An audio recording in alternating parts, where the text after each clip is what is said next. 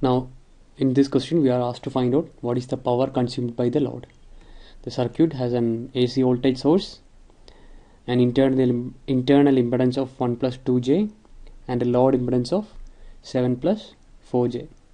Now we have to find out what is the reactive power. Now there are different ways to solve this. Since it's an AC circuit, we will have reactive power and active power. First we will find out what is the power, and then we will separate what is the reactive power and active power. Now I will prefer to find out what is the voltage across this load and the current through the load. Say the voltage across the load is V and in RMS, and current or the RMS current through the load is I RMS or I. Then I can find out what is the total power as V into I conjugate. Okay, this will give the total power, which includes both reactive and active part.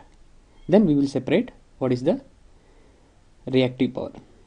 Okay, first we will find out what is current. What is the current through the circuit? It will be 20 divided by what is the total resistance?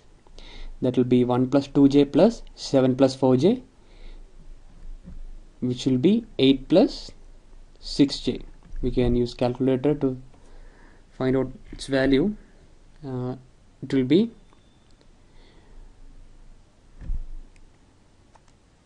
(1.6) minus 1.2 I. Now what is the voltage? Voltage will be this current into the impedance.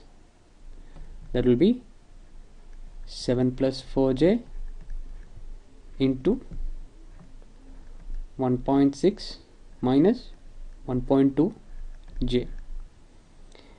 Okay, now we have the voltage. Now what is power?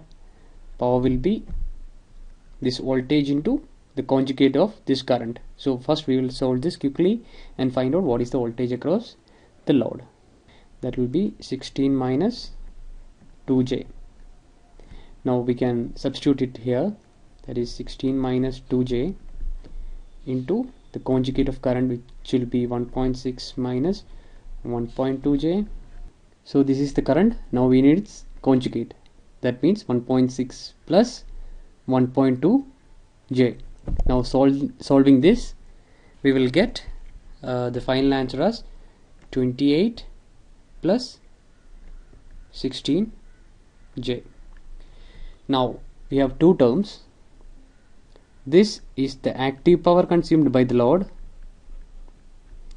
and this will be the reactive power. This is the active power and this is the reactive power. How we can identify it? Because with the imaginary part we have the reactive power. Okay, the coefficient of J will be the reactive power. So the answer is 16 volt amperes. Not volt ampere, it is volt ampere reactive.